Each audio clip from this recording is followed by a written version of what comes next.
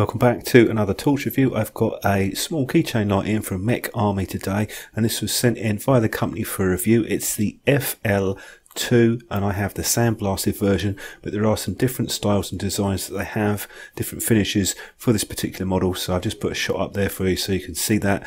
Included with this, you get the user guide, and you'll notice that the light comes in a vacuum sealed pack, so you just need to pull the tab on the side to open that up. It's just to protect the finish, even though this is titanium. Virtually all of the body is titanium with some stainless steel areas, and I put the size and dimensions on the screen, and this has quite a flat switch design. It's a longer style, but it's also flush with the outer edge, so it's one of those designs which is not going to be easy to activate, and I'll show you the user interface later on with this.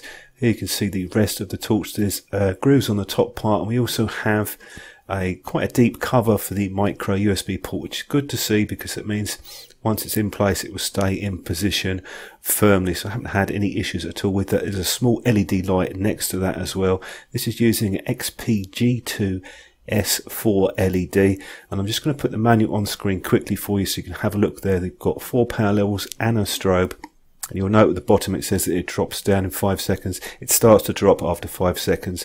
You see the drop down rates on that, and we do a drop down test later on, and this shows you the charging and there's your warranty. They give you a limited lifetime warranty.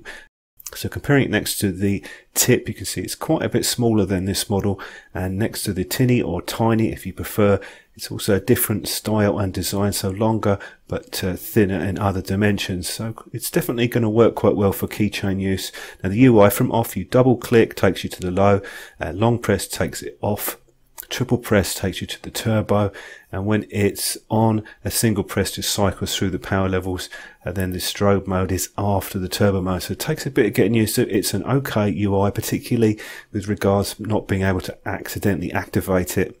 Not 100% certain about the strobe mode, if that's going to be particularly useful, because you have to go to the turbo mode first and then another click takes you to the strobe. So it might be useful if you need to get someone's attention in an emergency. Not really sure that it's going to be particularly useful if you were sort of trying to distract an attacker or something like that. I have to admit, I do like the feel on this. It is the nicest keychain light that I have used in terms of build quality, but it's also the most expensive. So just bear that in mind. This is something which is going to appeal to people who are looking for a really premium product. You also get the micro USB cable included, fairly short one, and this is rated to IPX5 water resistance. So in practical terms, that means shower proof. So it's not designed to be submerged. Now onto the charging test.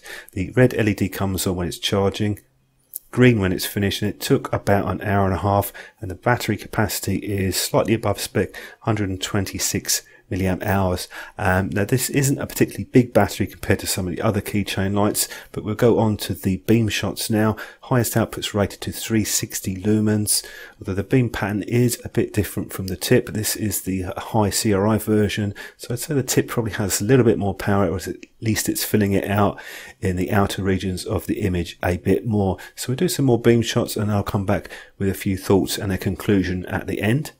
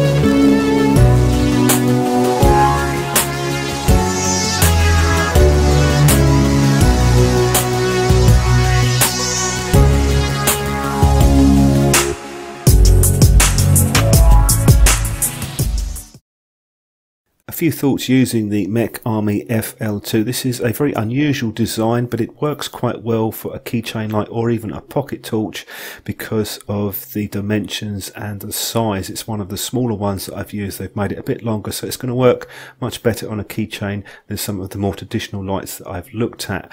Now, I also liked the design. It's quite different, that's open to taste, and the sandblasted version has pretty good grip on it as well, thanks to the texturing on the body. Good switch design, very difficult to activate it by accident. The UI does take a bit of getting used to, has to be said, but on the negative side, the battery level, no indicator for that, which is a strange omission. I'd also like a higher capacity cell squeezed in there. I know there isn't a lot of space, but it would be nice to have got up to the 200 mark.